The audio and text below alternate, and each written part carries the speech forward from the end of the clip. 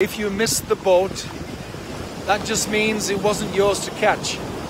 It doesn't mean that your life is now stuck, that you missed an opportunity, that your life is now cursed. If you missed a boat in life, I want you to reframe it as that it wasn't my boat to catch, because life is filled with boats. If a boat is a metaphor for opportunity, then life is filled with boats and opportunities. If you missed the last one, there's a new one coming. But if you stand on the dockside, stand on the beach, looking longingly at the boat that you missed, then your life will spend years, months, decades regretting the boat you missed, standing on the dockside, weeping over the boat that you missed. And that is not what life is about. Just keep going. Don't listen to the naysayers who told you it's this boat or no boat, it's this time or no time, it's this way or no way, because that's not and never is true.